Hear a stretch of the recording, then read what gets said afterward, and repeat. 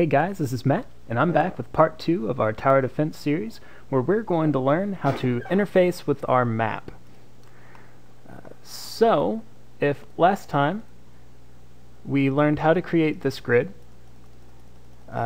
today we are going to talk about how we're placing these turrets and how we know when we can place one and when we can't. So if you notice, you can't place one in the middle of this row here. You also can't do it at the ends. So let's go and take a look at what we're doing. First, we're going to go into the event handler, where we get all of our clicks that the player gives us, all the user input. So whenever we left click, we're going to get the mouse position, and we are going to then find the cursor on node by calling get node from location. We get there going through our object manager and then getting our map reference, and we are going to send it our screen to world point and our mouse position. So let's go into get node from location. This is really the most difficult part. So we have our vector 3 location. First we're going to get our x index, and to get our x index we subtract our location.x minus the left transform dot position.x, and the left transform, if you remember, is just the left bounds of our map. So right over here, it gets set at the beginning of the game. You can go back to tutorial part 1 where I talk more about that. So we're going to subtract those two x positions and then divide it by our overall node size in the x direction. Then take the floor of that and cast it to an int. That gives us x. So z is about the same thing. Take the dot z of our location and the dot z of our left transform, and then divide it by the y length of our node size. Then take the floor, cast it to an int, and we need to invert the z, so we are going to add it to our overall size of the map in the z direction. Now we need to check for out of bounds conditions of our indexes.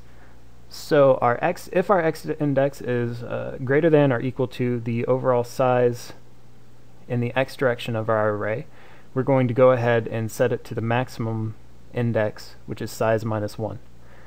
Also, if the x index is less than 0, we're going to go ahead and set it to 0. About the same thing for the z.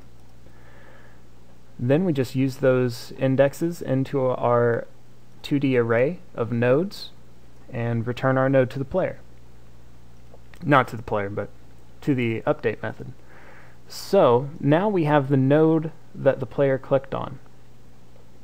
The next thing we need to do is figure out if we're allowed to build on that node. So we're going to go through the object manager again, go back to the map, and call block node, and we're going to give it the cursor that we just got.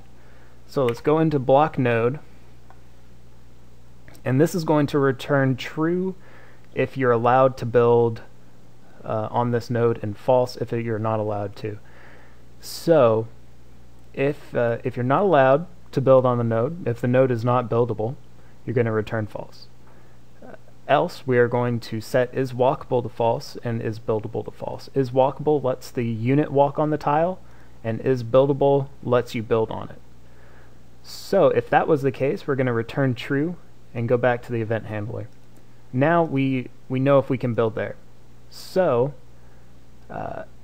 we need to then make sure that the location that we're building in doesn't block in any enemies, and it also doesn't block the spawning position from the destination position. So we're going to go to check and update paths.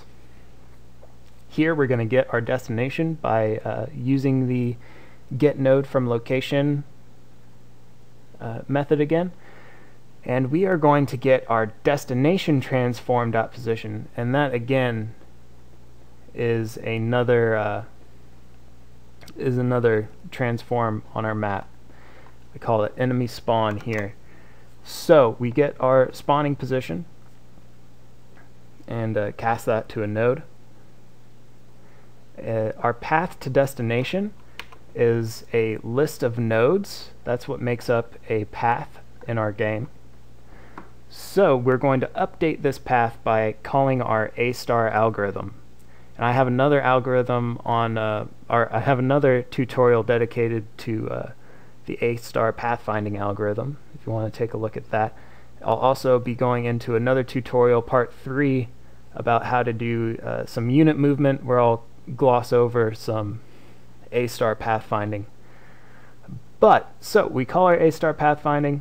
We're going to get the spawning position of our enemy, cast it to a node. That's our starting position. Then we're going to send it the destination. And from there we're going to either get back a valid path, or we're going to get back null. If we got back null, return false. If we didn't, then do the same things for all the enemies in do the same thing for all the enemies on the map. Update their paths. If the path is null, then return false. If you got through all of that and you didn't return false, return true. So now let's say you didn't block any enemies, so that's true, and you're allowed to build there. So we're going to get a we're going to make a new vector called corrected position. This is going to be the position that we're spawning our turret in, and it's going to be the cursor on node unity position. Now we're going to correct the .y coordinate of this of the unity position, because we want our objects to layer on top of each other. We want the ones closest to us to look like they're in front of the other towers. Unity doesn't handle that very well, so this is going to do this for us. And we do it by getting the list index of our cursor on node, the z value, and then dividing it by the overall size of the map in the z direction, and then negating it. This is going to create a layering effect. And we're probably going to do about the same thing to layer the enemies while they're walking through the maze.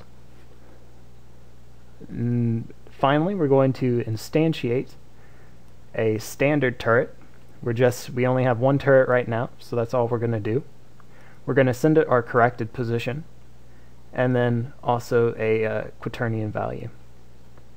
If you weren't allowed to build, one of these was false, then we're going to unblock our node, which simply set is walkable to true is buildable to true, and then we're going to update our null paths.